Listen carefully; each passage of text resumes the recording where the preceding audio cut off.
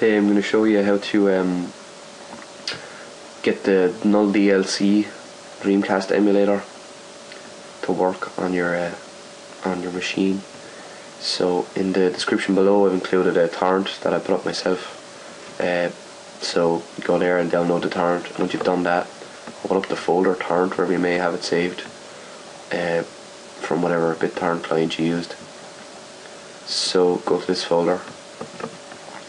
The main trouble I had with this NullDC was that everywhere I went I had to find all these crazy plugins and data files, but they're all here now, so you don't need to worry about them.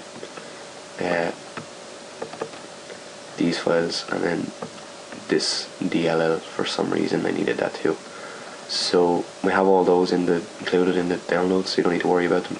Just click on the NullDC Win32 release. You didn't see that, just again, it's just here. So you just need to click on that. So you get this open. You can take this window to one side and minimize it. You're not really going to need that. And then if you just want to, I have games downloaded. I'll include a link for those too, where you can pick up the games, especially this game Shenmue, which I think everyone should play once at least. If you want to test out my theory and my thing before, just boot with no disk and it'll just boot the Dreamcast operating system.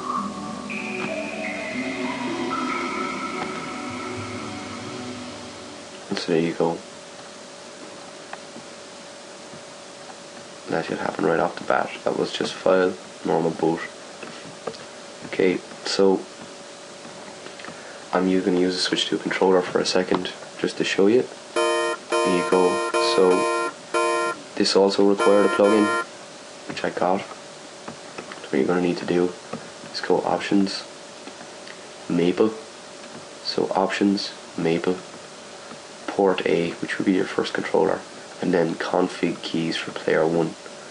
So you can click on that, and if you've got a controller set up on your computer, which you probably will need to, you just pick it from up here in this list. My one's already selected, and then you can just configure your buttons one by one.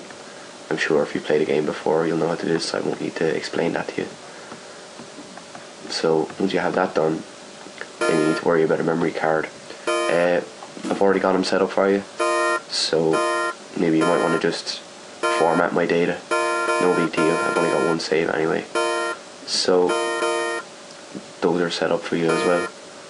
So you can just go back, and once you've downloaded the game, the ROM, from the place I provided below, if you just go back up the file and then just go normal boot, that won't work in this case. Once you've booted the OS, what you need to do is go Options, GD-ROM, which is here, the second one, swap disk, and it'll bring you up this.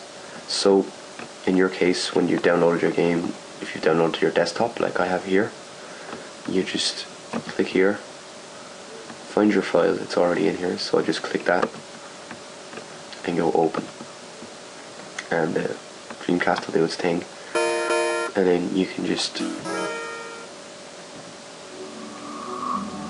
boot your game just like that.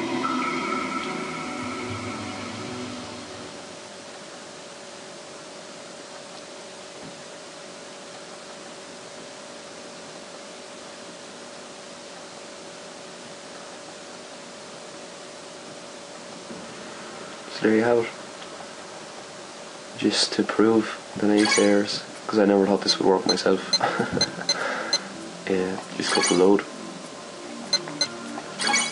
You see, no problem with saves or loads, because I had a lot of trouble with that at first.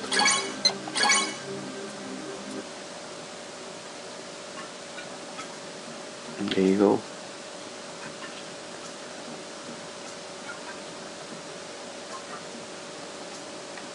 Take a trip back to the year 2000 and the year 1986 at the same time. So that's basically it. So you can save, you can whatever.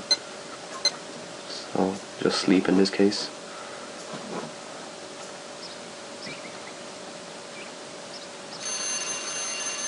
And there you go, the game should work without any trouble whatsoever.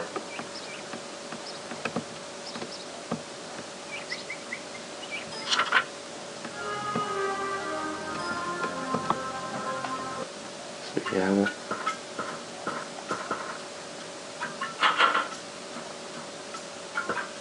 Shenmue.